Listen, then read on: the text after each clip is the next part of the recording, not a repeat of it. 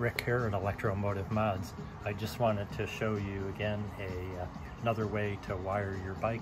Here is a battery box that I have my auxiliary battery in. I have a switch on it so I can actually turn it on and off. This is one of our products, microvolt. It shows the battery voltage of that battery. It connects from there to our FBC combiner. This is a proprietary combiner that we've designed and make ourselves. This is actually the original prototype, still in service 3 years later.